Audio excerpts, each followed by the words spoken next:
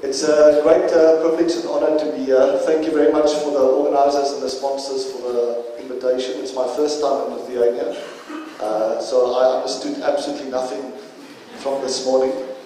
But it looked very interesting. It almost looked like a report card, so I don't know how you guys did. Did you pass, or the report card that was being presented to you as small to medium-sized businesses? Are you passing or failing? I couldn't quite figure out from the statistics. What I'd like to share with you this morning is some of the latest research we've been doing. As Neri's mentioned, I have the opportunity and an amazing privilege to work with some of the largest organizations in the world, some of the smallest organizations, both in the private and in the public sector. And although there are many differences, there's one simple thing that they all have in common: that managers are under enormous pressure to do more with less in less time. Do you agree with that, by the way? Of course.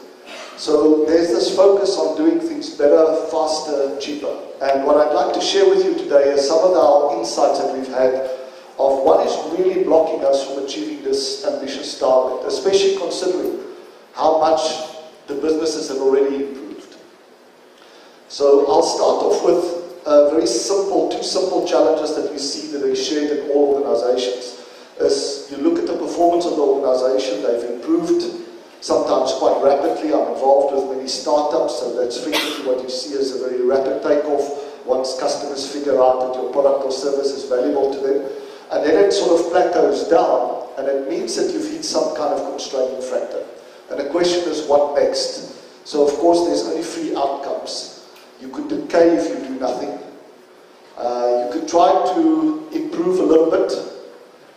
That's the green curve, kind of representing the stability part of our organization. So basic need for the organization is to remain stable. And then there's the red curve part, which is representing the growth. Dr. Eli Goldrat in his presentations always asked, which is more realistic? Both the green and the red represents improvement, but which is most realistic? Considering how much you've improved already in your business, do you think that the green curve is the most realistic if you have to set targets? Can I see a show of hands?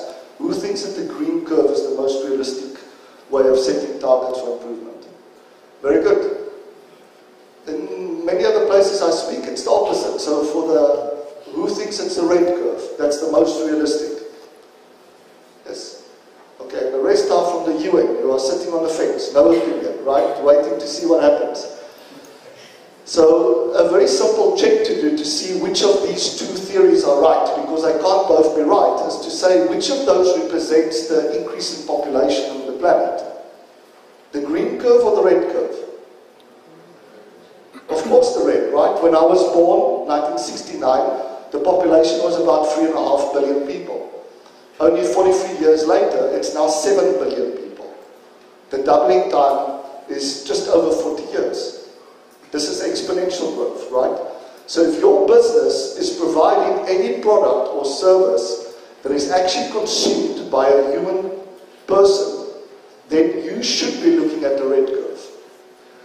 The companies that I work with that are listed on the stock exchange, their valuation depends that they grow at least as fast as the market is growing, which is the red curve. But if they want a special valuation, a higher PE ratios, they have to grow faster than what the market is growing. So even faster than the red curve. The problem is not which of these are most realistic. The problem is what it does to us inside of the organization. Because those that are pushing very much for the red curve say, guys, this is the time to make the change. We don't have any more time. We are losing out on the window of opportunity. Let's make the change now. The other sides are going, no, we can't.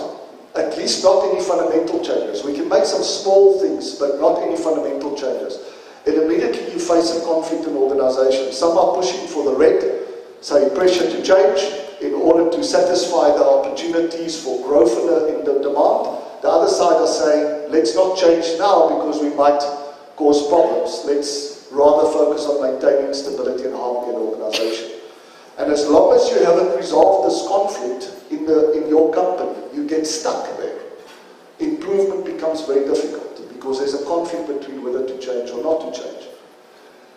The second thing that makes it difficult is that we all extrapolate from our past experience.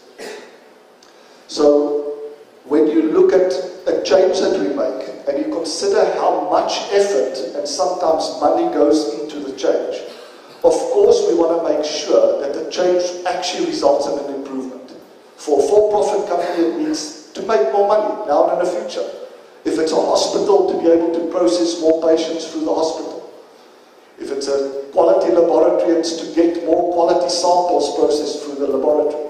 So the check is, we want to make a change, we want to make sure that it doesn't only improve one part of the organization, but it actually improves the performance of the whole part. And here's the challenge. We know that every improvement is the result of a change. But not every change results in an improvement. And the question is why? Why do so many of the changes we make in our organizations, and by the way also in our life, don't result in improvement for the whole system? In fact, part of my PhD research was to see what's the percentage success rate. And it's terrible. About 20 to 40% of the changes we make, the average of about 30%, actually results in an improvement for the whole system. Which means the other side is about 70% of the changes we make actually don't make an improvement or sometimes causes the performance to go down. A good example from our personal life is, who of you have recently gone on a diet? Anybody that have gone on a diet? Right, I see the men are being very honest. Good. Marius especially. So I don't want to use him as an example, but I have to say that the success rate for diets are even less than 30%. Do you know what the highest success rate is of the most successful diet? 5%. 5%, and success is simply measured by, it's given you on average a 10% reduction in weight, and you've been able to sustain that reduction over a period of 5 years. So when you look at an organization, we are continuously making changes. We are changing the sales incentive scheme, right? We are moving from centralization to decentralization. We're developing new products. We're changing our IT systems. We're going into new markets. We're appointing additional sales representatives. When you start looking at how many of those have actually benefited the organization, did the profitability go up measurably as a result of the change, you'll find that unfortunately the success rate is very poor. And the question is, why is that? And our hypothesis is very simple. It's because we are confusing local improvement with system improvement. We think that the way to improve the system is to improve each of the parts. And it simply doesn't work that way. So how can theory of constraints help to solve the problem? Because we have to acknowledge that we can't be always successful. But it would be nice if we can just switch the statistics, right? That sort of 50 to 70% of the changes we make actually result in improvement, and the others don't. Much better than the current statistics. So what I'll cover to you today is, I assume that some of you might be new to theory of constraints, so I'll try to give you what's the essence of it. In fact, there's one word that summarizes theory of constraints. We started off with trying to summarize it in a book, and then in a few pages, and then one page, and then it became one paragraph, and then one sentence, and finally Eddie said, I've got it, it's one word. So I'll share with you what his summary is of theory of constraints. And I'll share with you specifically two processes that I think are very applicable to apply immediately. The 5 focusing steps. How do you know where to focus? How do you know which changes are really important that can bring a lot of benefit, and which other changes, not so much? And secondly, how can you quantify the impact of changes on the system as a whole? We call that footprint accounting. I'll then share with you the latest research about how do you apply this to you as a manager or as an owner of a business. What is really constraining your productivity? Because productivity is measured very simply in theory of constraints. Beautifully simple definition. It says productivity is output over input. So for business, what's the output? The output is the rate at which the business is making money through sales. constraints, we call it throughput. So it's your total sales revenue minus total variable cost gives you your throughput. It's a rate at which that business is making money or generating money. Below the line is the input. And the input is essentially our operating expenses. The rate at which I'm spending money, my business is spending money to make the money. And when I compare this ratio, if it's larger than 1, if my throughput is higher than operating expenses, I'm profitable. But I can only claim I'm becoming more productive when this ratio is increasing all the time. What we find is that companies, big and small, are increasing their sales, but at the same time they're increasing their costs at the same rate or even faster. So they're still profitable, but the profitability as a percentage to sales is going down. And in real terms, productivity is going down. So I'll share with you a little bit about what we found is the key thing for managers to improve their own productivity. Only to be measured there, will this help my business grow sales faster than what it's growing cost? And then secondly, how to apply it in operations. And operations could be manufacturing, it could be R&D, it could be a sales operation, it could be a finance operation. How do you apply these concepts to any system? I'll end up with 2 case studies. There are many case studies about theory of constraints in the public domain that you can look up. So I'll present 2 that's a little bit unusual. The one is from sales, applying these concepts to sales department, and the second one to an IT department. And then hopefully we'll have some time left for a few questions. So what is theory of constraints? Knowing what to change and what not. Dr. Eddie Goldblatt has written many books, and each of these books added to the body of knowledge of theory of constraints, starting with the goal of theory of constraints applied to manufacturing, critical chain, to project management, necessary but not sufficient, to the idea of technology. Isn't it obvious in terms of distribution and retail? And the final book that Mary has showed, The Choice, which is really about the philosophy behind it. He said that theory of constraints can be summarized in one word: focus. But we needed to think carefully about what does focus mean. Because focus doesn't just mean knowing what to do or what to change. As importantly, and maybe even more importantly, it means knowing what not to change. And this is the key. If you get this wrong, you end up trying to improve everything. And this to me is the essence of what theory of constraints is. It's helping us solve a very simple problem. As business owners, as managers of certain departments, how do I differentiate between all the things that's under my responsibility that I can improve? And I'm sure you'll agree with me that you can improve everything. You can improve every single aspect of the business. How do I differentiate between all the things I can improve from the few things I must improve to get more goal units? Whatever that goal unit is, whether to make more money, whether to change the world, like Steve Jobs says, to make a dent in the universe. The goal provides us with a very simple benchmark, a very simple measurement to say, if you've made a change, how will this really help? Will it help me improve only a part of the system, or will it actually help me move closer to my goal? So, the essence is, if you've tried to focus on everything, you're actually not focusing on anything at all. It's as if you were not focusing. And we'll do a small exercise later in the talk to show you what happens when we try to focus on more than one thing at a time. So what is the 5 focusing steps of theory of constraints? It's based on a very simple law that's been known for a long time. A chain is only as strong as its weakest link. Which means, surprisingly or unsurprisingly, if I'm trying to improve a system that could be viewed as a chain, what should be step 1? Can anybody guess what should be step 1? If it's true that the chain is only as strong as the weakest link, what should be step 1? Good, find the weakest link, right? Very unsurprising. Very different to the traditional approach, which is look for all the gaps. So find some kind of way of benchmarking my part of the business against the best out there, kind of like the report cards that was shown this morning.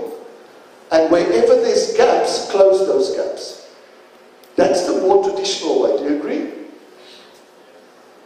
This traditional way is based on an assumption that's very seldom tested. The assumption is, if I close the gap between my performance and the benchmark, my goal units will go up. I'll actually make more money. Well, it's very simple to test it. To say, let's improve this and see, am I making more money? If I'm not making more money, what it's telling me is that that part of my business, that business process, even though it might be below the level of maturity that other people think is considered to be mature or best practice, for my business it's good enough. Does it make sense? How do I know it's good enough? Because by improving it, nothing happened to the improvement for the system. I'm not making more money, I'm not getting more patients through the hospital. So actually it was at the level of good enough. That's how you identify things that you shouldn't change. And normally it's quite simple, but we get confused. We think that all gaps are important. We get a spider diagram that shows the gaps between our performance and everybody else, and we think by closing those gaps, we'll achieve the highest level of performance possible. It's simply not true. Thank goodness it's not true, because else we would never be able to focus. Right? We'll be chasing after every single opportunity. So, it's important to know what the goal is, because how else do I judge whether the change that I've made has actually resulted in an improvement? If it's a for-profit company, very simple. Am I making more money from this?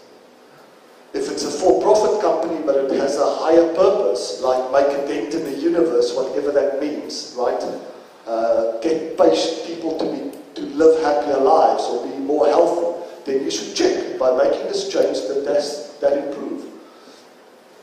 So once I understand the goal, I can then say, step one, what's the constraint? The system constraint or the weakest link. And the reason why we've added step 0 is that without agreeing on what the goal is, we can't really agree on where the constraint is. If some people think that the goal is to satisfy customers, others say, no, that's not important. What's important is to satisfy employees. Others say, no, that's not important. What's important is to produce quality products or services. Of course, each of those people will then have a different idea of what's constraining me from getting more of that.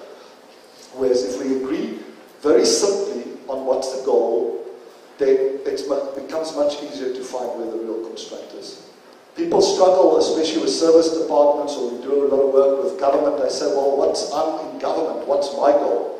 And the simplest way of defining a goal is to simply meet the demand that's placed on my department. Effectively first, which means I'm meeting it with quality products or services, and then efficiently. So once I've got that goal clear, then it becomes simpler to identify the constraint. Step 2 says, now that I know the weakest link, now that I know where the scarce resource is, make sure I don't waste it. This is what step 2 means. Decide how to exploit and not waste this scarce resource.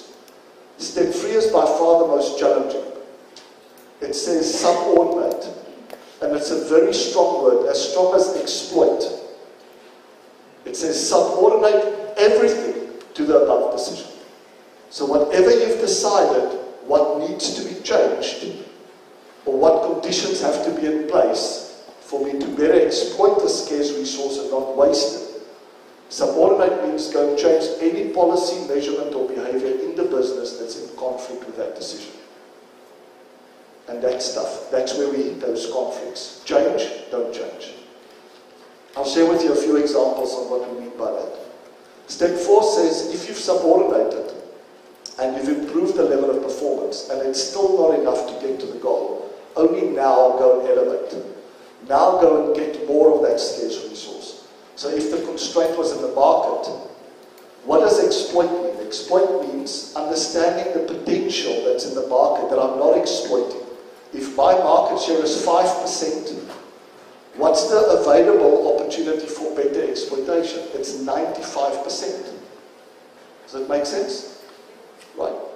So why would I be thinking about going into new markets or developing new products? Those are all elevation strategies. Very risky, requires investment, requires time. When I'm sitting with such a small fraction of my current market share, why should I be paying attention to saying, what will it take to get the other 95 to buy my products? Those are the conditions that I must satisfy to better exploit the scarce resource, which is the market. And then to think about what's blocking me inside my organization. Any policy, measurement, or behavior that's in conflict with that decision, change only that. The rest, leave the same. Elevate says, once you've done that and it's still not enough, now go and get more of that scarce resource. So if it's in the market, now think about going into maybe a neighboring country or adding additional products to it. But not before you fully exploit it. Because if you can't convince your customers in your local market with which you have a relationship already to buy more of your products or to pay more, what gives you the confidence that you can do that in another market with another product? That's what exploit before elevate means. And then step 5, the original version said, warning, if you've broken a constraint in the previous step, don't let inertia become a constraint. Don't just stagnate at a higher level of performance. Go back to step 1. But here's the trick. Small kind of trick. Try never to get to step 5. Why? Because whenever a constraint moves, I have to change the rules. And as soon as I change the rules, it introduces instability into the organization. It triggers these conflicts about change the rule, don't change the rule. So you might say, well, how do you do that? Think about McDonald's. Where do you think the constraint is for McDonald's? Any guesses? So what's the one thing that if they had more of it, it will always give more goal units, assuming that they want to make more money? Capital movement. Capital? Yeah, capital movement. Okay. You could argue it's capital or cash, right? But, you know, if you have a good business case, the market is very liquid. You'll always find cash. Could it be space? Putting more McDonald's down. You could argue that and say, well, maybe, you know, all the best spaces have been occupied. But again, if you're offering somebody a higher rental, it's a pretty good chance that they will agree to that, right? Could it be internal capacity? No, again, if you've got a good business case, there's no reason why you couldn't get more people. So what they've decided to do strategically is to say the constraint for McDonald's is the number of customers coming into McDonald's wanting to buy their products. So what does deciding how to exploit the constraint means? It means that once they're in the shop, don't give them any excuse not to buy. Right? Why would you not buy when you're in a McDonald's? Apart from not liking anything on the menu. Right? Most people know exactly what they're going to get. That's in fact the attraction. It might not be the best, but we know exactly what we're going to get. Whether we buy it in Shanghai or Rio de Janeiro or Johannesburg, South Africa or Vilnius, you go there because you know what you're going to get. So deciding how to exploit simply means figuring out the things that will cause customers to leave, like long queues, will cause them to leave. Subordinate everything to that decision means change any rule that from time to time allows queues to build up. They have this policy, I don't know if you've heard about it, called the bus policy. What happens is when physically a bus of people stop outside, immediately they get off, there's a real chance that the queues will become so long that they start losing customers. So somebody shouts bus, and everybody drops what they're doing, and they go and help. They man the counters, they man the grill, to try and get rid of that queue as quickly as they can. That's what subordinate means. So in that scenario, what does elevate mean? Elevate doesn't mean let's go and get so many customers that now suddenly the bottleneck moves internally, because that will be chaos. Now I have to change the rules and figure out how do I optimize the grow performance, right, so that that guy is never starved or blocked. They said, no. When we elevate capacity, we have to elevate the capacity equally everywhere so that the constraint never moves. And if the constraint always stays the number of customers wanting to buy my products, it means I can have a McDonald's way of running my business. And as long as the constraint doesn't move, that way of running the business can be the same for 100 years. So that's what step 5 is all about. It's not just a warning about don't stagnate at a higher level, but it also says if you apply this strategically, don't think about identifying the bottleneck, decide where you want it to be. It becomes a control point for the whole business. It's how you will manage your business. So let's look at what it looks graphically. You've got some supply, you've got a process of converting the inputs into a product or service, and then there's a demand.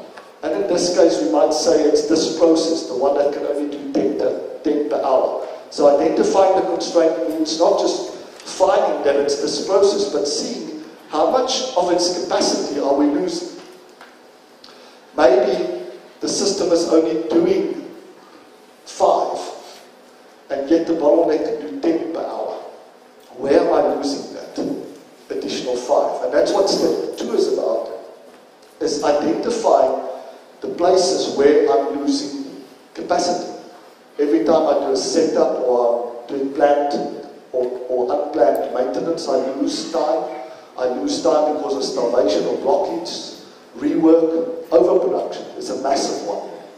For example, if this guy said, for me to be efficient, to save some setup, I need to produce in batches of 100.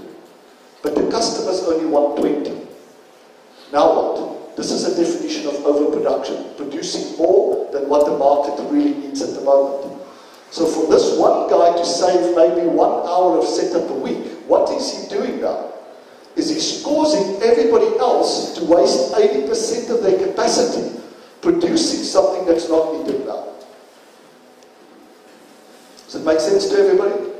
This is why local optimization is so bad, because the intent is good. The intent is for me to be efficient. How do I do that? I say, I have a policy. You want to buy from me, you have to order 100. Why? Because making 20 is too inefficient. Well, for who is it too inefficient? Only for this resource. But for the rest, it's incredibly inefficient to make 100 when only 20 are needed. Because I have to pay for that materials, I have to pay cash that I need for something else to pay for the 80. And I'm wasting capacity and therefore time at every single process downstream. But that's never considered when we do this optimum calculation of how big the batches should be for this guy to look efficient. And this is what makes step 2 tricky, is to understand the difference between improving a part and improving the system by improving the bottleneck. Make sure that the bottleneck is never starved, never waiting for stuff, never blocked, because there's run out of space downstream or customers downstream. Make sure it's never overproducing. How does this apply? For example, I run a software company, one of the companies I run. If you take a software like SAP, or you take software like Excel or PowerPoint, things that you might be more familiar with, what percentage of the functionality that software has do you think you actually use? 2%. It's interesting, when you speak directly to Microsoft and SAP, do you know the answer? About 20 to 30% is what the top super users are using. The rest about 5 to 10%. Now, where do you think the bottleneck is for a software company? It's these top programmers that both have to fix the bugs with the current version and have to develop new functionality. Where do you think the biggest opportunity is where that resource is wasting capacity? It's in overproduction. For every 100 new functions that they produce, only the top guys will use about 20 of them. So the same explanation as I just gave in manufacturing, everybody's paying the penalty for it. Because there's not a proper filter that says, is this really going to be used by by users, how will they get value? Everybody's paying the cost for that. It's causing bottlenecks as it's moving through. It's almost like a snake swallowing a big buck. And that's why when we go into organization and they say we've got a moving bottleneck, most cases it's not because the product mix are changing, it's simply because they're producing in too big batches. The case study that I'll share with you is to think about how overproduction applies to sales and how you measure it. For example, if you are measured in how many sales opportunities I have in a pipeline, could there be some kind of temptation to put opportunities in there that you know has got a very small chance of actually getting, but it makes you look good because you're meeting that local measurement? As I mentioned, step 3 is the toughest because it means breaking some kind of conflict between identifying what policy or measurement or behavior is causing one of these problems, what are the conditions that's wasting capacity on the bottleneck, and identifying what change I need to make, and then appreciating that there's also pressure not to make that change. There's a positive of making the change, there's a negative of making the change. But there's also a positive of not making the change, and a negative of not making the change. When we try to push changes, we tend to focus on the positive of the change, and the negative of not changing. The people that are resisting the change are focusing on the positive of not changing, what they fear they have to give up, or that they will lose when we make the change, like introduce a new IT system, and they fear the negative of making the change, the cost and the risks associated with it. So unless we can break these conflicts, we get stuck there. If we manage to break them, we come up with a new set of rules that says these are the rules that we need to better exploit the current constraint. And if we've done a good job, we'll make sure that we keep it in that place. Elevate the constraint says, as I'm removing these conditions, of course my performance, my level of exploitation will rise. I need some protective capacity, and I'll explain that in a moment with a simple simulation. So if I still want more, now it's the time to go and elevate, to go and get additional machines, go and get additional salespeople. But always exploit first before I elevate. And then, as I mentioned, the last step is be careful. You also sometimes have to break conflicts when you elevate. Maybe some of you have heard this policy of no new hires, right? So margins are under pressure, the CEO is looking at the margin and he says, guys, we can't hire any new people. And you go to him and you say, but my department is the bottleneck, right? I have too few salespeople, they're simply not getting to all the customers. And if I could just get some additional salespeople, I know I will be able to sell more. And the CEO says, sorry, I have to be fair. I can't give your department more people and not everybody else. So unless I break those conflicts, again I'll get stuck, just at a higher level. So that's what the theory of constraints, 5 focusing steps is about. There's nothing complicated in applying it. Normally, step 1 is quite simple. Look for where stuff is building up. So if you have a capacity constraint somewhere in your process, where will the build-up of stuff be? It will be back orders, right? Customer orders will be waiting for them to be processed. So it's very simple that when you see a backlog of orders that you haven't yet processed and the lead times are getting longer, you know you have a capacity problem. The constraint is inside.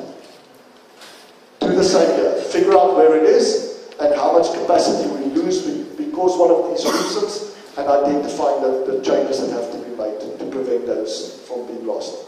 If it's on the market side, as I mentioned, where will the build-up of stuff be? In this case, you'll be building up excess capacity, right? Because there's not enough orders. So if it's the market, what does this mean? This red portion is the market share you don't have. These are the conditions that if you could satisfy them, customers would be willing to pay more or buy more, right? Being able to offer faster response time. Being able to offer lower prices from time to time. If the constraint is on the supply side, it means that there's some material or skill that is busy constraining the growth to the business, do the same. Figure out how many of those resources or materials is out in the market. How much am I getting of it? Maybe I'm only getting 10% of the available tons that's out there. Figure out what I need to offer these suppliers to get them to sell more to me. And then the last thing where the constraint could be cash. I could run out of cash. So again, the same thing. How much cash does the shareholders have? How much of that am I getting? What do I need to offer them to give me more of that cash? And if they're already maxed out, then jump immediately to Elevate and see where else can I get cash. Right? So that's really how you apply the 5 focusing steps to any constraint in the business, whether it's in the market, whether it's in somewhere in operations, whether it's in supply side, or whether it's cash. Of course, if it's in the sales side, the first thing that you'll do is we say the number of salespeople is the constraint. Okay, how well are we utilizing their time? How much time are they spending in meetings? How much time are they spending filling in expense claims? Right? Those are all times that they could have utilized to sell more. So figure out what I need to change to reduce those things. So let me share with you just a quick example of why I claim this protective capacity part is so important. Goldratt, for those of you that have read the Gold, created a very simple game. It's called the dice game. And essentially what it shows is you've got a little factory or a little business process, and there's 5 steps in the process. Each of these steps, their output for the day is determined by the throw of the dice. So it could be somewhere between 1 unit per day or 6 units per day. So on average, each of the steps can give you about 3.5 units per day. So if you apply that to sales, it could be that the salesperson could make anything from 1 sales call a day to 6 sales calls a day. On average, about 3.5. If it's in manufacturing, the first machine can produce somewhere between 1 and 6 per day. On average, 3.5. It suffers from 2 phenomena. There's variation in each step, but there's also interdependency.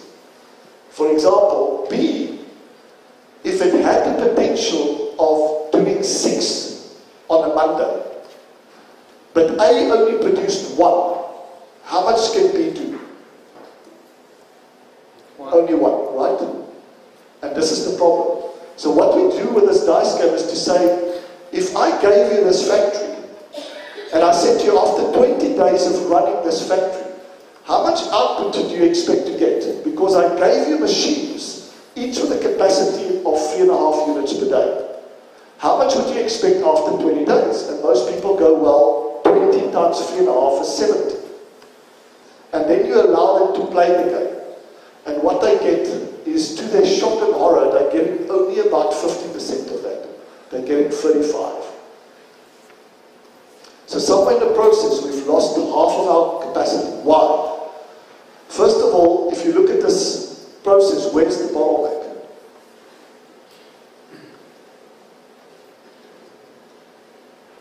Because you've got balanced capacities. So actually you don't have a bottleneck, you have interactive bottlenecks. It's the worst system to manage. You can't manage it, it's called chaos. It's a chaotic system. You simply cannot manage it.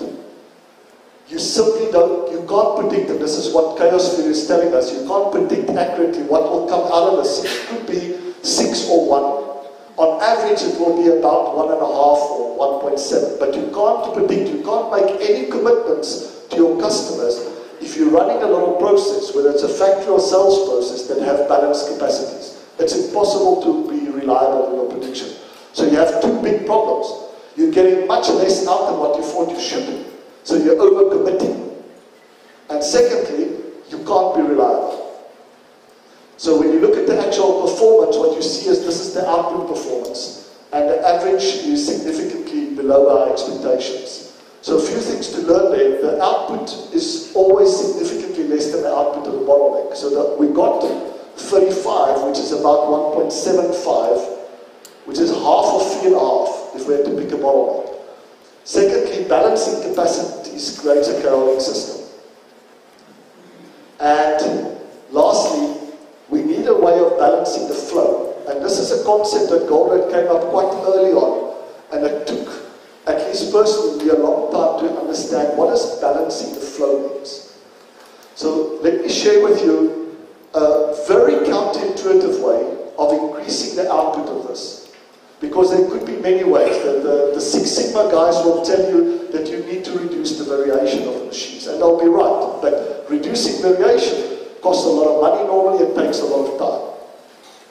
You could add buffers in between, right? Like can banks. The lean guys will say, let's decouple these things by putting can banks. But unless the can banks are substantially big, it says what would happen if I create a bottleneck by slowing down one of the machines. Now, think to yourself, if somebody gave you a factory that's already only producing 50% of what you expect, and they come up to you with a bright idea of slowing down one of the machines, what would you do to them? Let's see what's the outcome of it. Let's pick C, simply because it's kind of in the middle. C constraint, okay, makes a logical choice.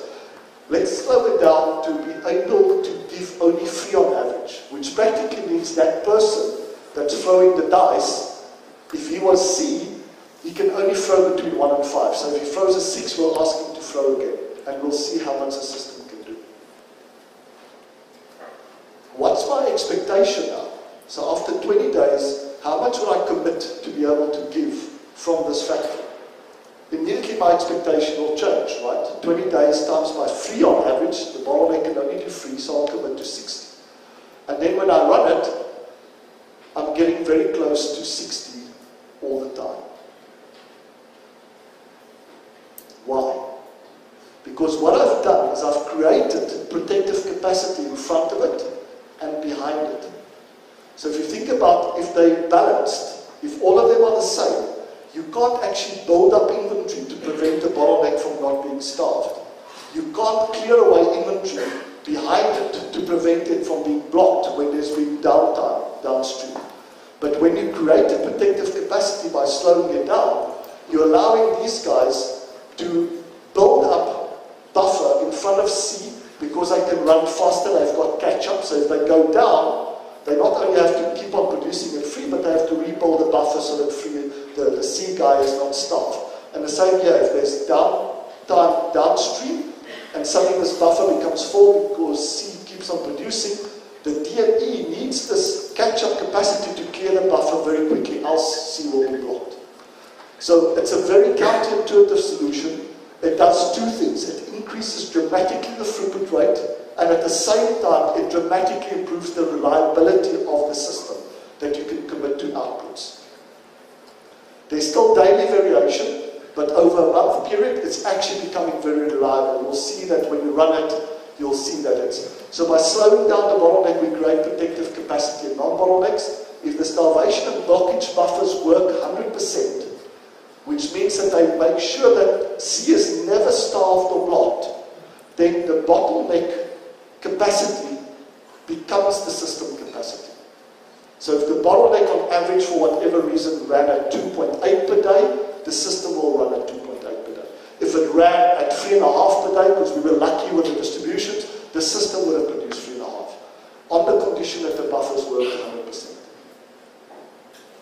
And that's a quick trick of how you decide how big the buffer is. There's no magical formula to calculate precisely, but you could do it with trial and error. Maybe run it through a simulation game and see if I add additional buffer, does it increase the output, reduce the variation, or no. If not, then it's good enough. We created a little game. You can download it from the App Store. What I'm intrigued in is to see what kids come up with, because I play it as a game. I tested it on my 2 boys, they're 6 and 7, and it's amazing how quickly they figure out how to win at the game, because they're not stuck with trying to improve the efficiency of each of the resources. So if you're interested, it goes for charity. You can download it from the App Store and play. There's 3 levels. Level 1, you can't do anything. You're basically just running. There's no buffers. So you'll get to about the 35, but you have to predict how much you're going to get. And you'll get a bonus, and that allows you to make some money. Level 2, you can modify the buffers. And level 3, you can actually modify the variations, but you have to pay for it. and to see what's the maximum amount of money that you can get. So, the 5 focusing steps are giving us an indication what to change, and as importantly, or maybe even more importantly, what not to change. What's at the level of good enough? Yes, there might be a gap between my performance and some benchmark company out there, but it's at the level of good enough. How do I know it? Because by improving that part of the business, I'm not going to get more money. I'm not going to get more gold units. How can I quantify what the impact of such changes is? And this is where flipper accounting comes in. So say you have a business that is worth 10 million in sales, and you're currently making 5% net profit.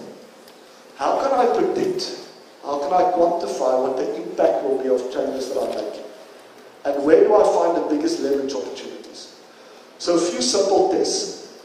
If I increase the average selling price of my product or service by just 1%, how much more money will the company make?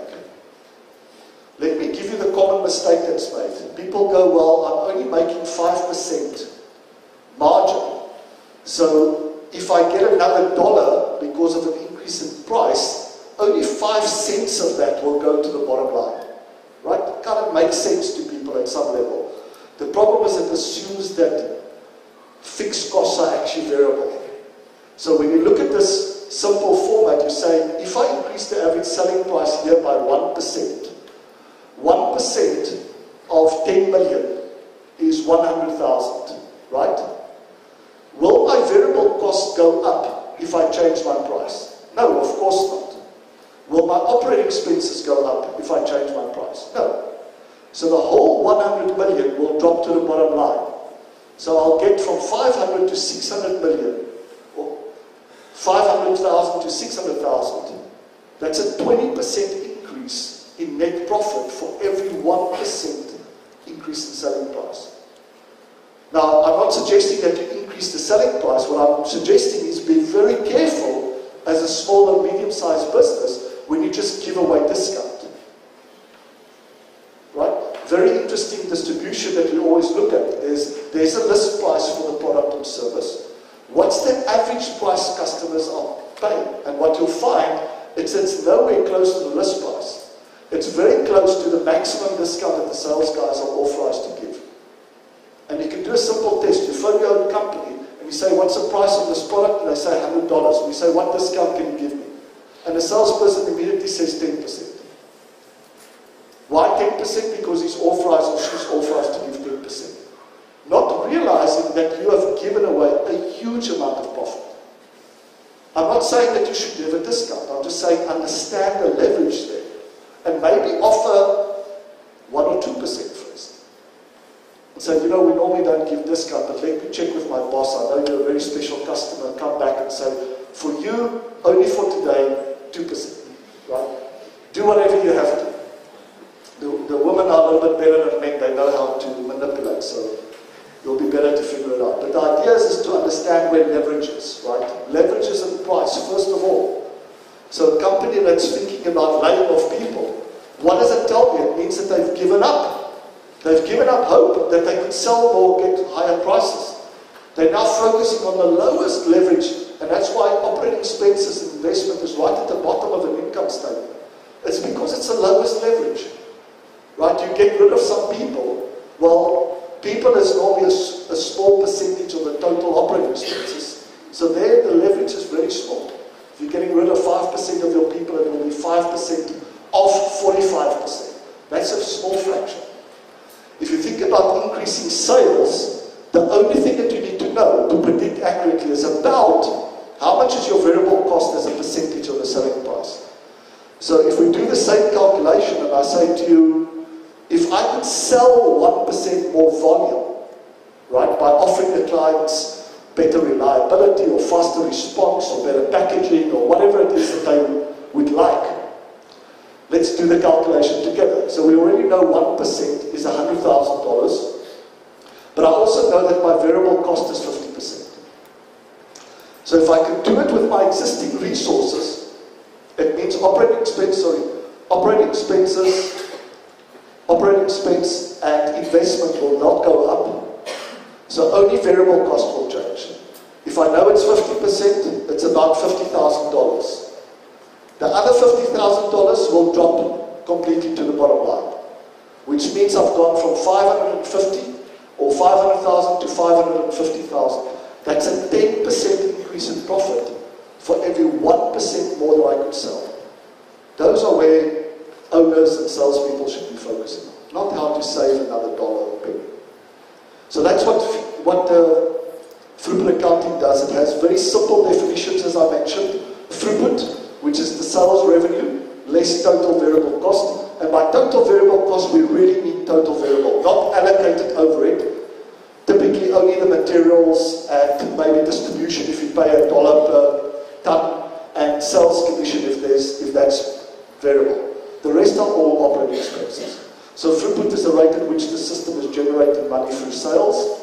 Operating expenses is the rate at which you are spending money to generate that sales. So the ratio between those two gives me my real productivity. If I'm growing sales throughput, but I'm growing it slower than what I'm growing expenses, my real productivity will be coming down. We'll show you an example of that a little bit later. Good.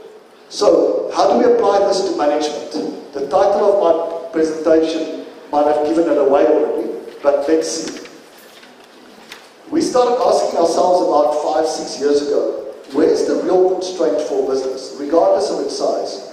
Because you can think about the largest companies in the world, like a Walmart, and you say, what percentage of the total world market do they have? Let's say 5%, right? They have a lot in America, but world market, say 5%. So can you really say it's the size of the market that's constraining their growth?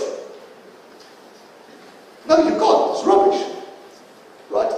Can you say it's supply? Well, they buy a lot of stuff to sell, but, you know, they buy a small percentage of what's available. So it can't be supply. Could it be capacity or space to put more shops down? Again, no. Plenty of land remaining. Yes, it's a scarce, finite resource, but we're not close to fully exploiting it yet. So that can't be it. Could it be capacity in terms? No. If they have a good business case, they'll get cash. So I drew this picture, and when you ask where's the bottleneck, the one answer comes out very obviously. It's always at the top of the bottle.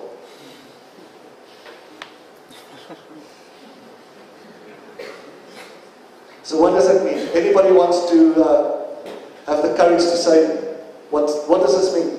Management. It's top management, right? So if you top management, guess what? You are the bottleneck. If you have a one-man business, you are the bottleneck. It kind of relates in two ways. It says that the top management is the bottleneck, but it also says for us, the top is the bottleneck. It's our own assumptions. That's the only thing that limits us from improving our performance. Some of our assumptions are quite useful, like I can do something, right? And other assumptions are not that useful. They could even be hurtful, like I can't. That's why Henry Ford's famous quote is so beautiful. He said, whether you believe you can or can't, you're right. So let's see, what does it mean that the bottleneck is at the top of the bottle? So let's apply the 5 focusing steps. We identify the constraint, and there's a few candidates that we looked at. We looked at information, right? Could it be that we don't have enough information, and if we just get more information, then our business will flourish, right? And we said, well, how much do we need information? What's the demand for us to make better decisions? And what's the supply? How much available data and information is there out there? Is there really a shortage or a bit of a surplus? And our conclusion was, you know, we actually need relatively little bit of data to run our businesses, and there's a lot out there. So information, or the lack of information, can't be it. And then we looked at attention. And we said, let's do a simple check. The number of things that demand your attention every day, or the number of things that can benefit from your attention, will it always exceed your attention? Your available attention? And our answer was yes. Not just sometimes, but always. The amount of things, the number of things that can either benefit from your attention or demand your attention will always exceed your available attention. Do you agree? Right? This is kind of an obvious conclusion, but quite profound, because it now allows us to focus, to say, okay, so if this is really the key, if it's our limited attention, then how do we waste our limited attention? That becomes key for step number 2, deciding how to better exploit and not waste our limited attention. Also interesting, other thing that we've considered is, could it be time? Could time be our constraint? Why did we pick attention and not time? And our first check was with ourselves. If I got 20% more time every day, would I become much more productive? Versus if I get 20% more attention per day, would I become more productive? And attention is simply the process or the capability to concentrate undistracted on one thing, or romantically on one person, at the exclusion of other things or other people. That's what attention is. And we all have experienced it. In psychology they call it flow. When you get into the flow is when you sit down late at night, you know you have a presentation tomorrow, there's no more time left, and you somehow magically finish this presentation in 2 hours that you could not do in 2 weeks before. Why did you do that? Because you were able to completely focus your attention without any distraction.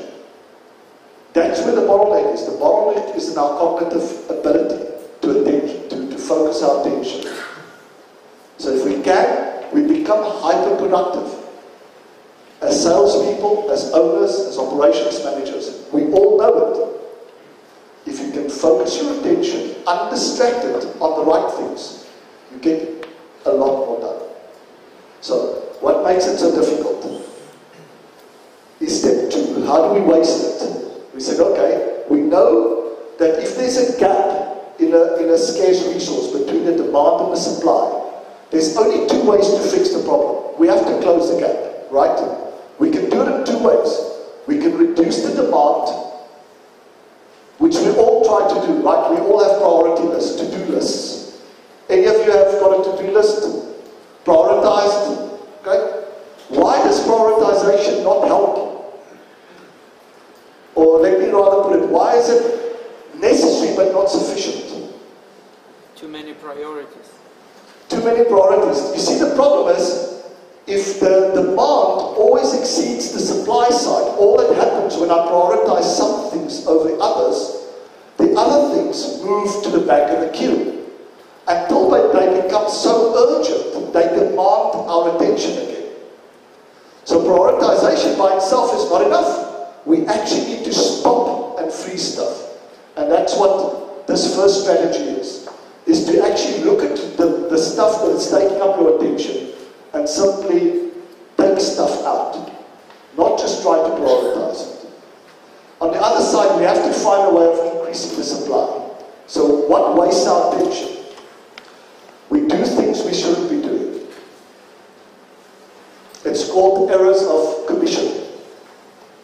Doing things we know we shouldn't be doing. Both in our personal life and in our business life, right?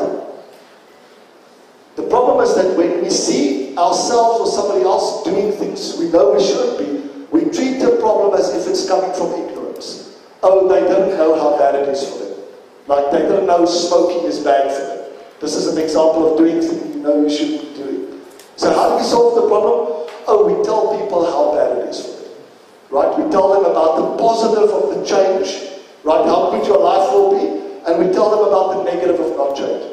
The real thing that's blocking them is not that they don't know. It's like the joke of the guy in the restaurant walking up to the woman and saying, "Excuse me, ma'am, your smoking is bothering me." And she looks at him very disgustedly and she says, "Bothering you? It's killing me." Right?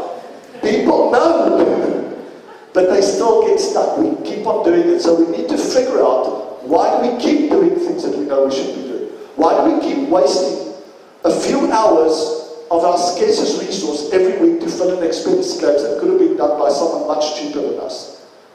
Or sitting in meetings, or generating manually Excel spreadsheets to create reports that nobody looks at. How is this helping us sell more?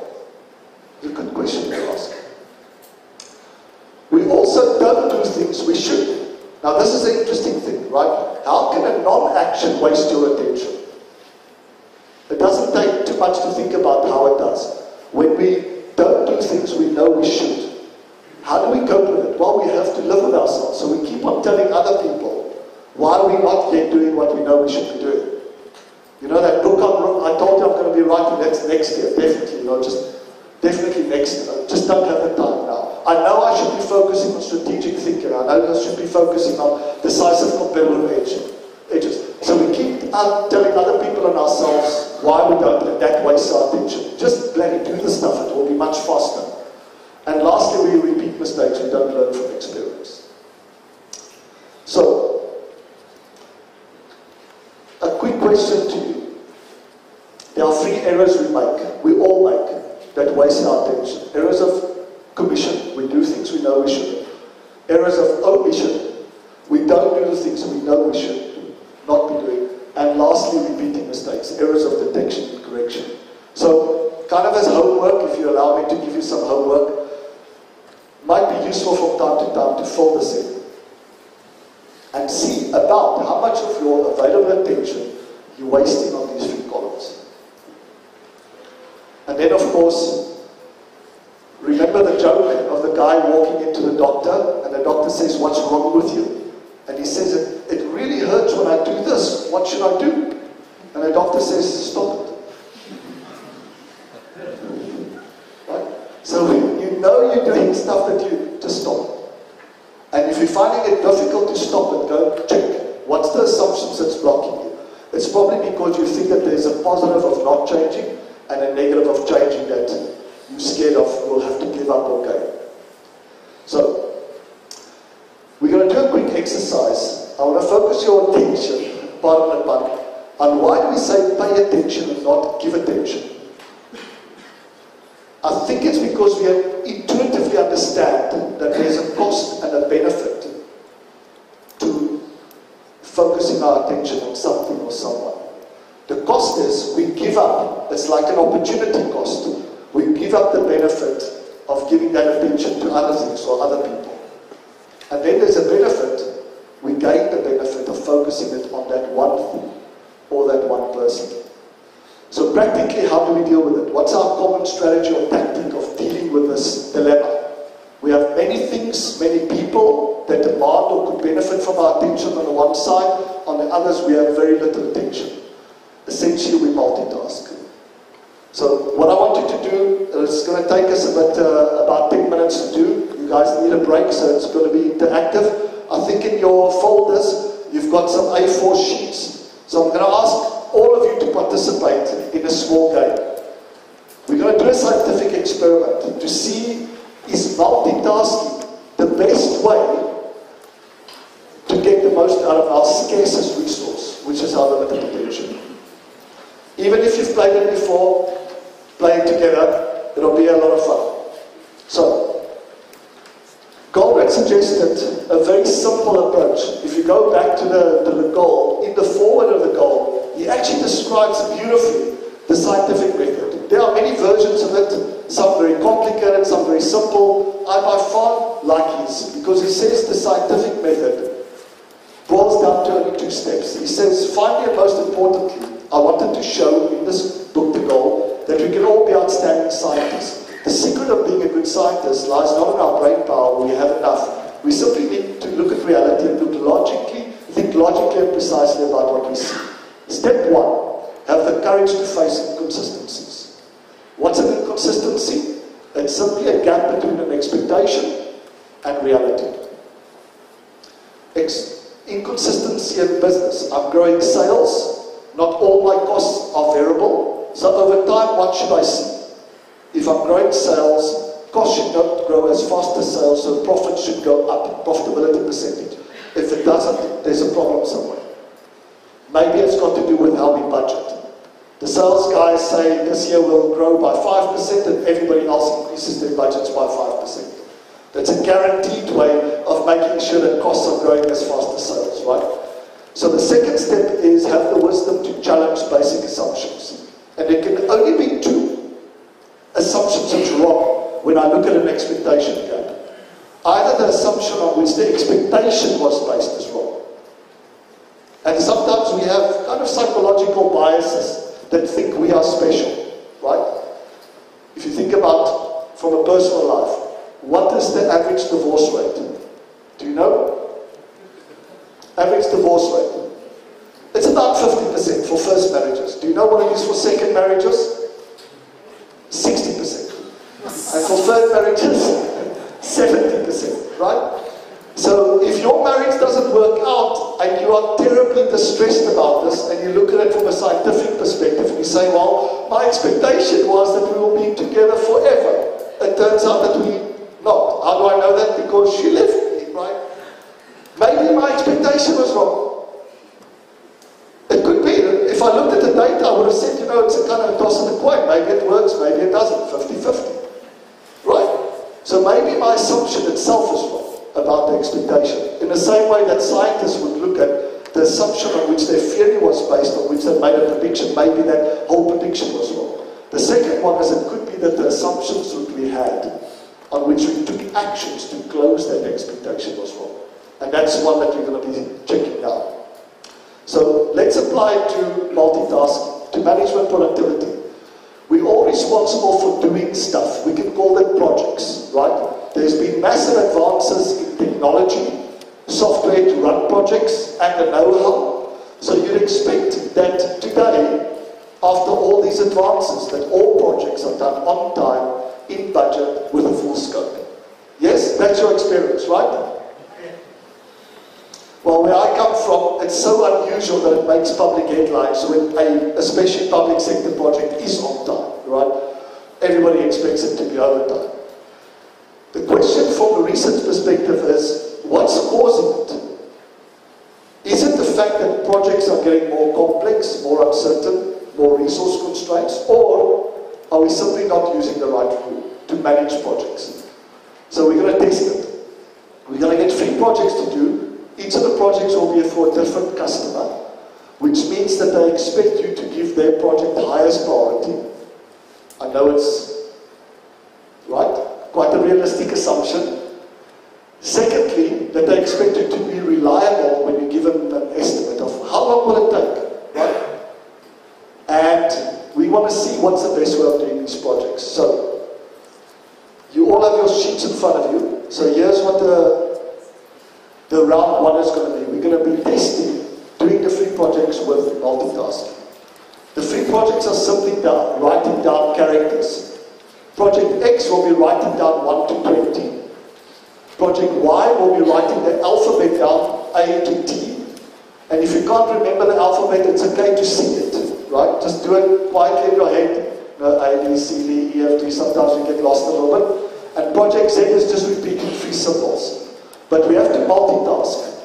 So we have to write the 1, then the A, then the triangle, then the 2, the B, the circle, 3, C, square. And we're repeating those 3 symbols, the triangle, circle, and square, until you get to the end. When you do a time study on yourself, what you'll find is it takes you about 5 seconds to write 10 characters, any character. So to do 20 characters should take you about 10 seconds. So if you had 3 projects like that, it should take you about 30 seconds to complete all 3 of these projects. But we have to be reliable. So we're going to give ourselves some safety. We'll double the time. So rather than commit to completing these in 30 seconds, we'll give ourselves 60 seconds to complete it. And what we want to see is how close you can get to the 60 seconds. So as I mentioned, please, everybody participate. We've learned something from education, is that when the lecturer is asking a question, and one person puts up his hand, or she puts up her hand, and they answer, and the answer is wrong, and the lecturer gives the right answer, how many people will always remember the right answer? most cases it's only the one person that committed to an answer. The rest of us sit there and go, yeah, I could have gotten that right, you know, if you had asked me, kind of thing. So please participate. It will really ensure that you actually learn from this experience. Okay? So everybody right, ready to go? The rule's very simple. Please don't cheat. We're doing an experiment. We're not trying to see who's the fastest. We're simply doing an experiment. You've got to be writing the 1, the A, the triangle, go back to 2, complete. If you're finished, put up your hand and immediately check your quality and see how many quality mistakes you made. And please, like I said, it's an experiment, so be honest. Everybody ready to start? I'll give some encouragement from time to time in terms of the time. So, ready, steady, go.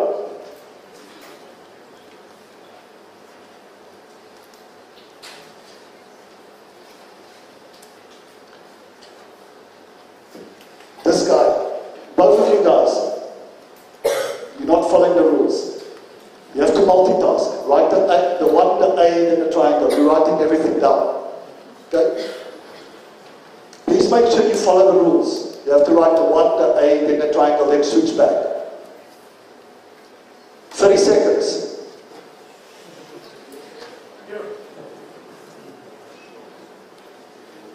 Please give me check your quality, because there's no way that you could do it. So you must have not understood the rules perfectly. Try to do it again. You've got another, okay, 55 seconds.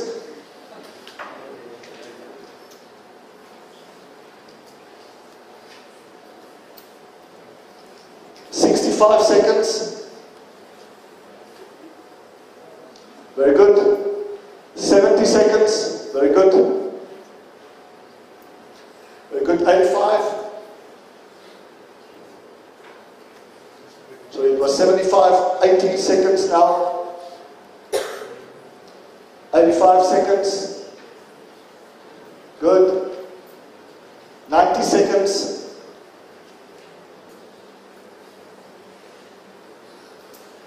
Very good. 95. Very good. 100 seconds.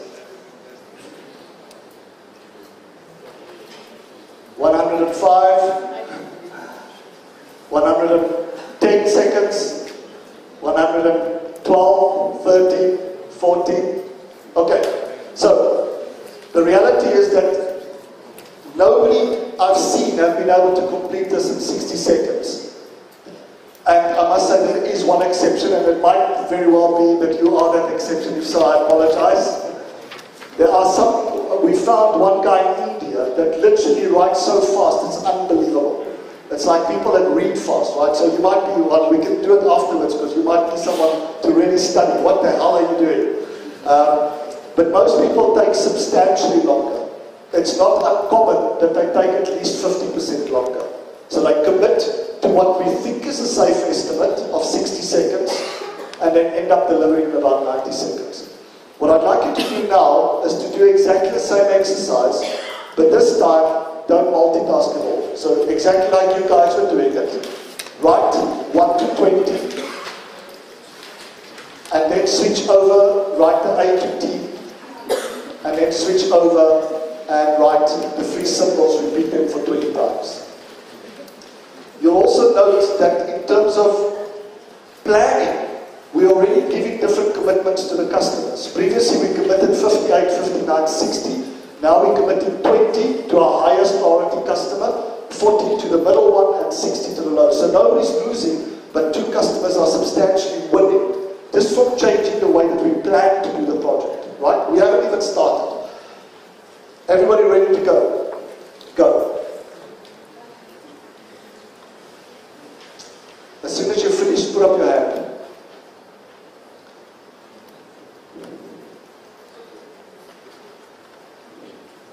Ten seconds.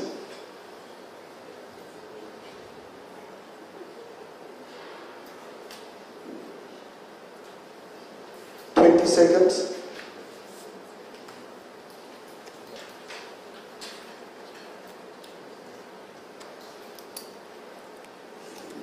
15 30 seconds.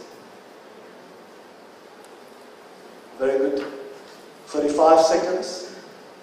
38, 39, 40, 41, 42, 50 seconds. Great. Almost everybody finished. If you could do a quick check, please, we're doing an experiment. Have a look at if you've made any quality mistakes in round 1, and then have a look at if you've made any quality mistakes in round 2. Anybody that picked up any mistakes they made in round 1 when they were busy multitasking? Put up your hands quickly. Okay, very good. It's about 5%, maybe a little bit more. Anybody made any mistakes, please be honest in round 2. Okay, it's much fewer. At least half of that, right? Good. So what we want to do is to understand a little bit about what happened. And the best way to look at it is to show the projects like this. So we had these 2 projects with 20 tasks, each taking 1 second, or the equivalent of, say, 1 day. Of course, we could have done them in 20 seconds or 20 days if we didn't have a resource constraint. But we had a resource constraint, so we had to decide how we're going to do them. And we decided to multitask. And this is the way that we planned to do the projects. Now, just from this, can you already notice something in terms of Project X? Project X is waiting 2/3 of its time for a resource to become available. Do you see that? As a result, the time it will take us to do it is 3 times as long as what we expected. We thought we could do it in 20. From a planning perspective, we're going to take 60. What will happen if you've added a 4th project in here from a planning perspective? Can you see that all 4 projects will now take substantially longer? All 4 projects, you'll probably estimate about 80 seconds to complete them, or the equivalent of 80 days. When we plan the project without multitasking, what we can now do is we can split the work time and safety, because we said it should take us about 10 seconds to actually do the writing. We're giving ourselves another 10 seconds as a kind of a buffer. And then we see what happened in execution. When we did this, we ended up paying a price. And the price is called switching costs. Is when we switch from one task to another, we have to figure out where we were. It turns out that's not the only price that we pay. In psychology, they now realize that this idea of flow, when you're undistracted, the simple fact that you know that there's 2 other projects to do will cause your work time to take longer, because the mind is continuously distracted. It's not just when we switch, it's actually all the time. So it's taking much longer than what we would have expected. Whereas if we execute according to no multitasking, we do, if we need a bit more time, we use some of our buffer, but we don't make the common mistake that's made in traditional project management software, where because I've given this guy a start date, I'm now finished before the start date. Do you think I will let him know? No. There's no incentive normally for me to let the other person know that I've had an early completion. Because next time if I give an estimate, they will be cut, right? So I'm not telling this guy when to start. I'm just saying, I'll let you know as soon as this guy is getting close to ready, you can start already, and as a result, it takes us about 45 seconds on average to do this. Why do we multitask? Is an interesting question. Because this research, Goldberg at least, has been publishing this at least for 20 years. Right? So why do we continue to multitask? Psychology has known about this problem for a long time. The latest insight is that we can't multitask. We fool ourselves when we multitask. Because we have only one CPU that can do cognitive tasks. On our website there's a little game that you can play. You drive to try to go through some toll road gates. By itself, very simple to do, you get 100% marks. Then you have to do some text messages. A question comes in, you have to text it back within a certain time, easy to do, 100%. You combine the two, you fail miserably at both of them. Simply because it's occupying the same cognitive capability. And we fool ourselves, we actually just task switching. So the reason reason why we multitask is because of a very common sense assumption. We assume that the earlier I start the project, the earlier I will finish it. Absolutely true when I'm doing one thing. Completely untrue when I'm doing two or more things. Then, the later I start the second and the third, the earlier I'll finish. And a last thing to highlight from this is a rule that Ellie beat into our head was, be careful. It's much more important to prioritize than how you prioritize. Please don't make a PhD out of the mechanism to prioritize. Because if you think about this, even if I got the priorities wrong and I put Z first, when in fact it should have been the lowest priority project, I'll still get everything done much earlier than what I would have had I not prioritized. So when it comes to your own productivity, make sure you prioritize. If you can't, then ask somebody else or throw a dart at a dartboard. It's still better than not prioritizing and trying to multitask. Good. So there's a few other reasons why we multitask that we've discovered. Assumptions that block us. If we think it's impolite to say no or not now, we'll keep on multitasking. If we think it's unfair to give one thing higher priority than another, we'll keep multitasking. So part of the exercise is for you to figure out if you are multitasking, and it's a very good chance that you are, probably much more than what you realize. Understand why, because if you can't answer why, you're going to struggle to stop it. The brain will keep coming up with very good excuses for you to continue. Like, I'm better at it than everybody else. Turns out that the research is showing that only 2% of the population can actually do two things at the same time. Only 2%. And men and women, the same. Women are no better at multitasking than men. The interesting thing from the research is that the 98% of the people that multitask think that they're really good at it. And the 2% that are actually good at it, if they ask, do you ever multitask? They say, no, it's chaotic. I never multitask. So, very interesting thing from the research. Good. So, let's just summarize what we've learned from this small experiment. And this is why we do experiments. We started off with a challenge, the difficulty to improve our own productivity or the productivity of doing projects. We assumed that the main cause of poor performance is the level of complexity that we face, the level of uncertainty that we face in the work that we do, and all the resource constraints. What we've proven is that, yes, that could contribute, but by far the biggest problem is not that. It's that we multitask at all levels. And as long as we multitask, it increases the time to do things, and it increases the waiting time in between things. We're causing projects to wait for resources. It also has some other consequences, in that it makes it very difficult to be reliable. It's almost impossible, like with the dice game that I showed you, to reliably predict when a project will complete. If you are accurate at predicting, the only plausible explanation for that is that it's a self-fulfilling prophecy. There is no way to accurately predict the due date of a project when you are multitasking. Cannot happen. If you are accurate, you've cheated. That's as simple as that. You've said 10 months when you know you can easily complete it in 2 months. That's the only way that you can be reliable. It's by far exaggerated. Also, if you think about multitasking, if you compared yourself, how did you feel during round 1? Did you feel in control when you were multitasking? If I stopped you and I said, how long before you finish? Do you think that you would have been able to give me any kind of reliable answer? No.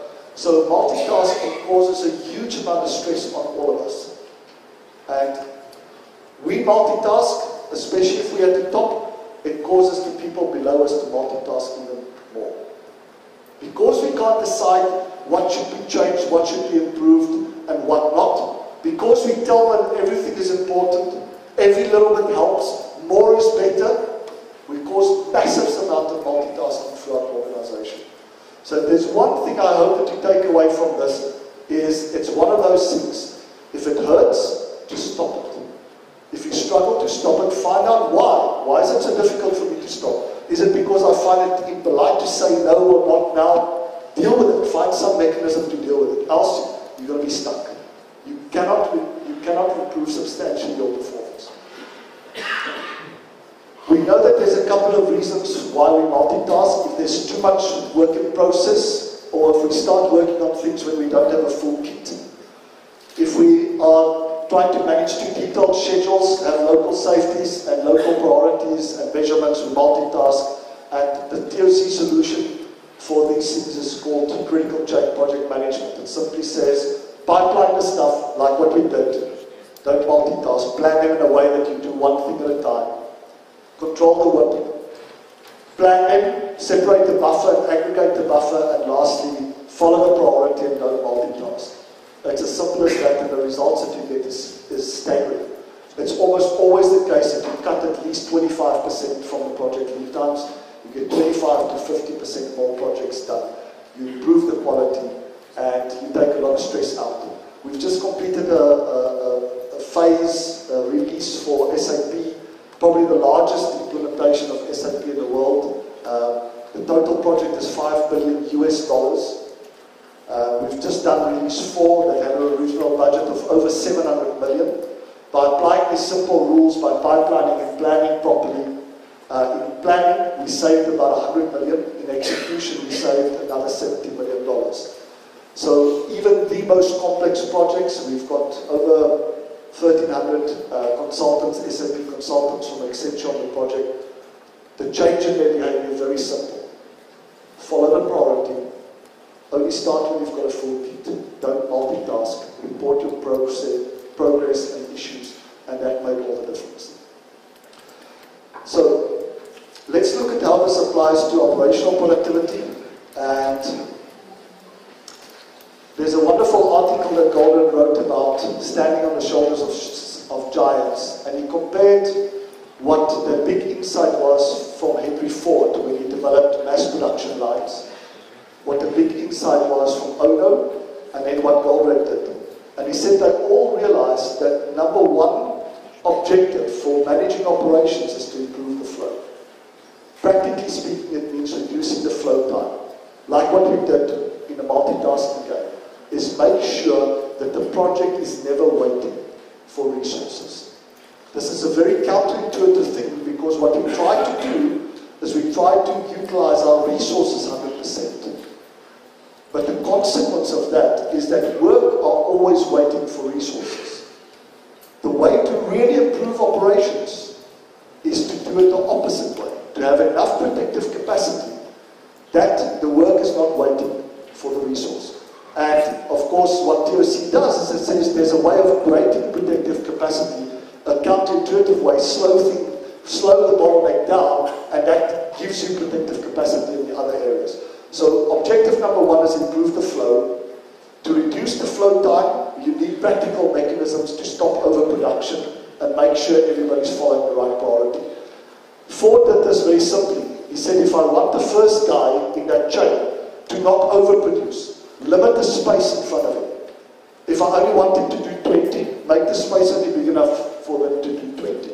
Later on, you replace the spaces with conveyor belts, but the mechanism was still the same. The space is full, stop. The space is getting empty or is empty. Work as fast as you can to fill it up again and then stop.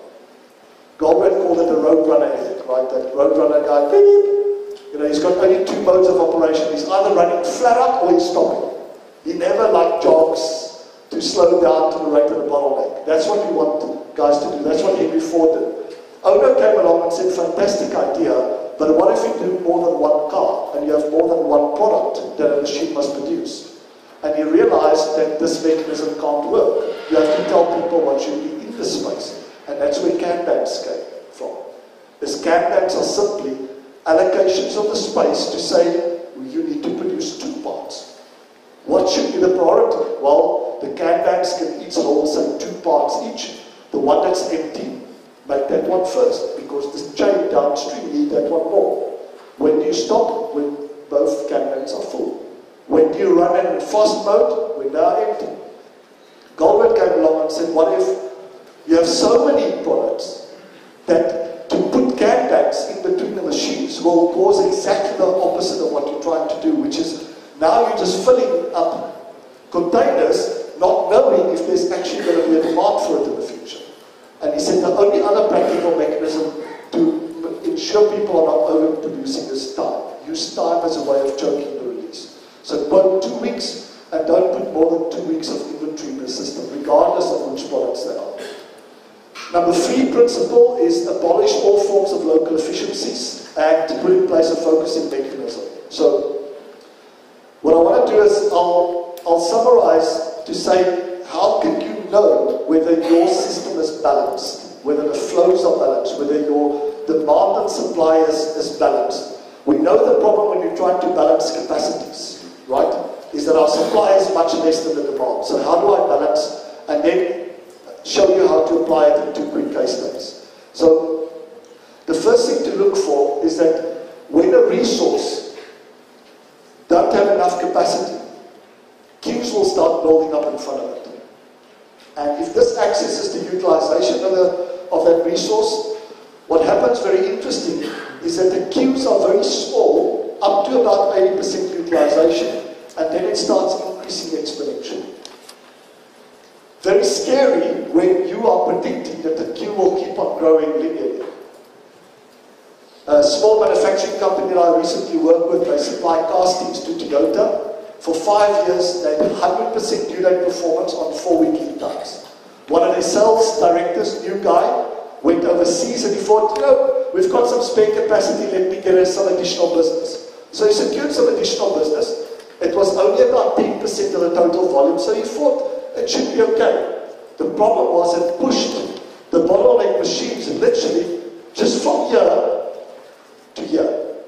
Almost overnight, their real lead time that it was taking them to satisfy its orders went from 4 weeks and 100% reliability to 12 weeks with about 30% reliability. So you have to be really careful that you are not overloading resources. That's what we mean by protective capacity. That 20% is protective capacity. Of course, as you're doing that, your reliability starts dropping down. So it's a kind of a key turning point. How do I turn this into a good measurement system? I was this morning explaining to Alex in a car here that I had an interesting challenge that was given to me by the CEO of Cisco. He said he didn't understand why, if there was a disruption on the supply side, one of the factories that supplied had a breakdown, why does it take so long to recover lead times? And I tried to explain it, I wasn't very good, so I said, I apologize, let me think about a graphical way. And I came up with this very simple cumulative flow diagram. So imagine this is orders coming from your customers in dollars or units or tons that you simply map in cumulatively over time. So the time axis and the dollars or units axis. And then when that first order is actually shipped, you map it again, also cumulatively. Very quickly I can see if my system is balanced. What I can also do is I can read off what my average supply lead time is, and I can read off what my work in process is from this one simple graph. It follows Little's law. I'm not going to go into details for that, but it accurately predicts what happens if, for example, you had a very nice period at the end of the month, your sales velocity went up a little bit, and then it recovered again. Look at what happened with your lead times and work in process. Unless you have the capacity to catch up, it will permanently increase your lead time and permanently increase work in process. And the same thing happens when there's a disruption in the supply side. You've got a strike on the railway, or with the transportation guys, or there was a major factory shutdown.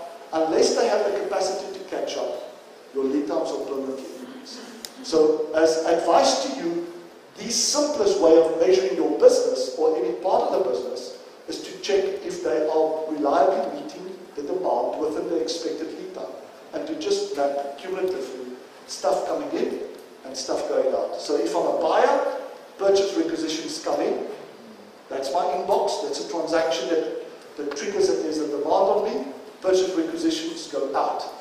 I want to check if those two things are balanced. If they're not balanced, I can see what's causing it. Is it a demand problem or supply problem? So, a good measurement system must satisfy 3 criteria. criteria. It must accurately tell me if I'm okay or not. This means that it must tell me when I should react or make a change and when not. So immediately it means if there's variation, I should have control limits. It says as long as my sales or profitability is in this region, don't act on it because you'll make it worse. But if it goes outside of those limits, now take action. The mistakes that you can make with this is that you report that you're okay when you're not. Or, mistake number 2, you report you're not okay when in fact you are. If you think about an income statement, what frequently happens is if we produce more inventory than what we can sell, my inventory levels go up. Cost accounting says that we should get a benefit for that, right? We should get a cost recovery. So what they do is they give you a credit on your cost of goods sold. So in that period, it looks like sales have stayed the same, right? But because you've produced more inventory, your inventory has gone up, your cost of goods sold per unit comes down, so it shows that you've made more money, and you're very happy. What would have happened if you had sold all the inventory that was building up? Exactly the opposite. You have to give that profit back. So if a manager was simply looking at the income statement, they might be getting the wrong signals and actually either overreact or underreact. So have a look at the measurements that you've got for your part of the business, the whole part, and make sure you don't make one of these 2 mistakes. The second criteria is that it must tell us what's the cause of the status. The mistakes here is reporting something as a major cause when it's not, and second mistake, not reporting something as a major cause when it is. And then the last one, it should drive the right behavior. Make sure that the parts are doing what's best for the system as a whole. And especially in sales, this is a big problem. So, some good measurements that I've got, thanks, is for your area or for the whole company, think about measuring cumulative flow. It gives you a very quick way of judging the status of the system. Are we okay or not? Are we meeting the demand that's placed on our unit? And it's also giving us a great indication about the cause of the status. For example, if an inventory buffer has gone down into the red, I know that's bad, but I don't know why. I don't know if it's because I'm selling faster than what we forecasted, or whether the factory is taking longer to make it. Here I can read it off. I can see if it's a problem with the demand side or with the supply side. And then, as I mentioned, you can measure productivity by taking your throughput over the operating expenses and mapping that over time to see if your productivity is really growing. The rate at which you're making money, is it really growing faster than the rate at which you're spending money? And try to understand why that's the case. The throughput is going down or up. What percentage of throughput is quality throughput or not? So let me end up with the 2 cases. The first one is applying these concepts to sales. And the second one is applying it into an IT department. So, in a sales department, improving flow is number 1. What does that mean? It means that I'm looking at what's flowing through my department, that I don't want to be stuck somewhere. And this is essentially the sales opportunities that are going through my department. Does that make sense? For my sales, that's my throughput, is qualified sales opportunities that turn into actual sales, right? So anything that is causing a delay in those sales opportunities going through the system, because frequently I get an inquiry, we have to do some kind of quotation, maybe even a design, I give the quotation back, I wait for feedback, that's the whole process. So I map the process and say, I don't want any delays in this process. What happens if there's a delay? It causes my sales cycles to go longer, it causes my success rate to fall down, and my margins to start going down because I feel pressure to start discounting to secure the sale. So at least all the work I've done doesn't go to a complete waste. The mechanism to prevent overproduction, much work here, it causes multitasking to take place, right? Because we have to give attention to all the sales opportunities in my pipeline. When I'm multitasking, I'm causing my engineers to multitask because I'm asking them to give me quotations or design changes. I'm causing my factory guys to multitask. So the more opportunities I've got, the more I multitask. Also, the sales cycles go longer, my hit rate goes down, and that turns into a vicious cycle. Because as my hit rate goes down, I feel pressure to go and get more sales opportunities. So I put even more sales opportunities into a pipeline that's already too much, causing even more multitasking. Abolishing local optima is looking at any policy or measurement that's in conflict with a decision to make sure that sales opportunities, the right ones go in, only the very good qualified ones go into my pipeline, and that they're not delayed for whatever reason. A measurement like the number of opportunities in a pipeline is a really bad measurement because it's driving a behavior that more is better. So I measured at the end of the month how many opportunities am I working on, and you can imagine what that does. People try to work on as many opportunities as they can, but it puts them into a vicious cycle. And lastly, I need a focusing mechanism. I need some way to check what's causing most of my sales opportunities to be delayed or stuck, and how do I use Pareto to identify those causes that are most impactful. This was done, if you want a reference, chapter 21, Rami Goldratt, Ellie's son, and Mauricio Herman, they were the first ones that tested this in a company that makes a relatively small to medium-sized company that's in packaging. And they simply applied these principles. They said, let's see what will happen if we get the sales guys not to multitask. Make sure that they're only working on qualified leads. That they take the thing through the whole process and not be tempted to start others because there's some kind of delay. Really sticking to the principle of not multitasking. Throughput went up from 52% to 68%. So just a reminder, throughput here is not the output, but it's essentially the margin that I'm getting. It's my gross margin, right? Sales price less total variable cost. Because there's less pressure to put discounts, your margin dramatically goes up. The average cycle time or sales cycle went down by 47%, and hit ratio, success rate, went dramatically up. 263% increase in the success rate of closing deals because the sales guys and anybody else that's involved in the team to convert an opportunity into an actual sale are giving full attention to those well-qualified opportunities. So it shouldn't be a surprise, but it's still staggering results. So if you're interested, you can read chapter 21 from the Theory of Constraints Handbook, where they describe exactly what they've done there and what they are planning to do next. Really stellar results. The second case study is applying this to IT department. So for an IT department, what's flowing through them is essentially IT projects, right? So it's very similar to the example we did when we were doing the multitasking game. What's going through the IT department is IT projects. How do you make sure that you're focusing on the right thing? Is make sure that only well-qualified projects are going through.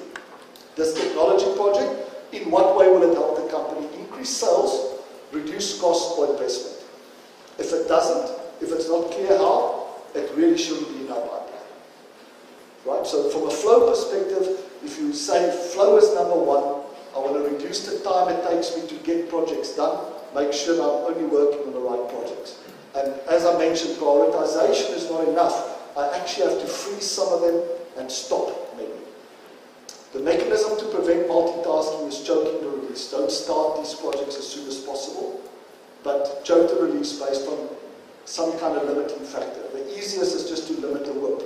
To say we're not going to work on, say, more than 2 projects at the same time. And then abolish local optima. Again, you could have measurements like the number of projects in the pipeline and the ROI that they represent is how I measured, or I measured on reporting, percentage complete. All of those things are causing behavior that causes delays in the project, that are causing projects to wait for resources rather than the opposite.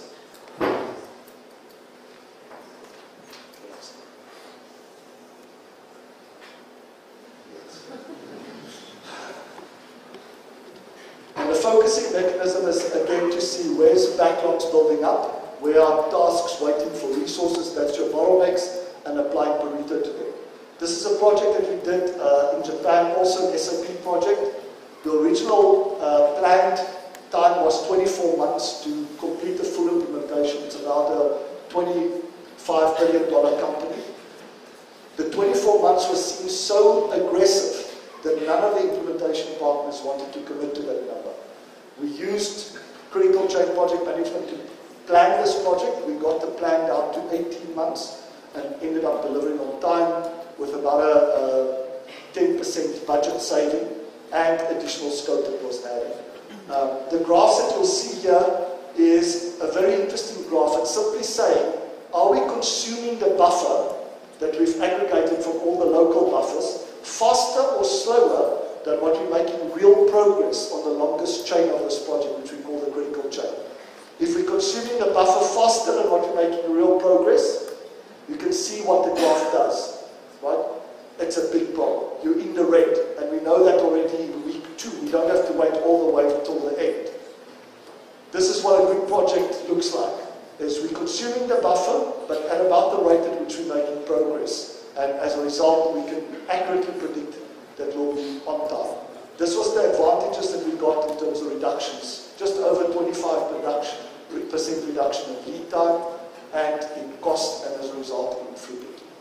So, I'll end off by saying, one of the ways that we've learned how to stop you from multitasking is to figure out the level of difficulty, the tasks that you should give yourself and other people should be to keep you in the flow zone. So this is coming from amazing work that has been done in the field of psychology by Csikszentmihalyi. He said that if this is the challenge of the task, if it's too challenging for your skill, you become anxious and you'll start multitasking, you'll start doing easier stuff to release the anxiety.